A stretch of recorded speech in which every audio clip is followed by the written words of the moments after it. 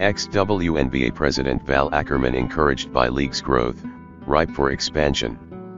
As the founding president of the WNBA, Val Ackerman is thrilled with the direction of the league, skyrocketing TV rating, which were the league's best in 21 years, new highs across digital platforms, social media engagement and sports betting, rising attendance that was up 16% this year from last. The WNBA is in a great place, which is why Ackerman believes the time is right to increase its reach. I think the league is now ripe for expansion, Ackerman, the Big East commissioner, told the Post in a phone interview. You have to find the right markets and the right investors, who have the long view. They're not looking to make money right away, but they believe there's an asset here that they can nurture and grow. The WNBA is expected to move from 12 to 14 teams by 2025. A Bay Area team will be added, along with another yet-to-be-announced franchise. Ackerman believes this is the right direction to be going in and thinks the league could go to as many as 16 teams, granted the right ownership is in place that would make it work.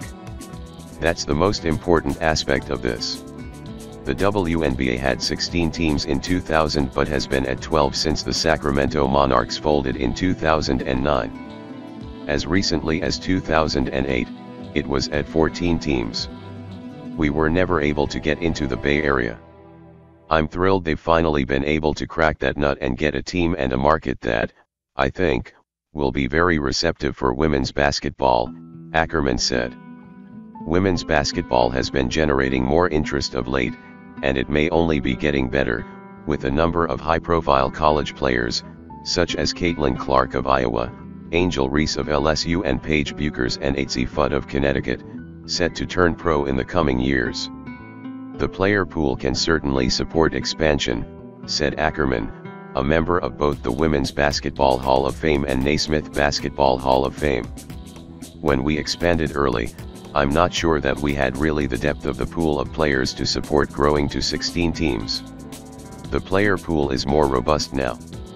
One thing that never quite translated when it came to the WNBA was the popularity of women's college basketball, in particular the NCAA tournament. That may be changing, though, especially as players build up their brands through their name, image and likeness. And unlike the men's game, where players leave early for the NBA, women college basketball players must be at least 22 years of age, have completed their college eligibility, have graduated from a 4-year college or be 4 years removed from high school. It does allow these young women to become household names, in the case of Caitlin Clark, in college, Ackerman said.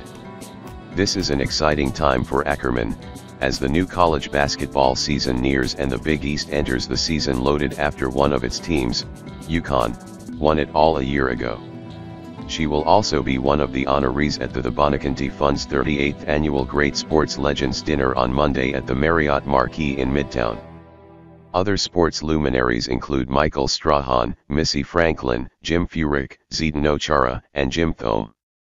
The event raises money for spinal cord and brain injury and neurological disease research being done by researchers at the Miami Project to Cure Paralysis. The Bueckers Fund was established by the family in 1992 after Mark Bueckers was paralyzed from the shoulders down during a college football game with the Citadel.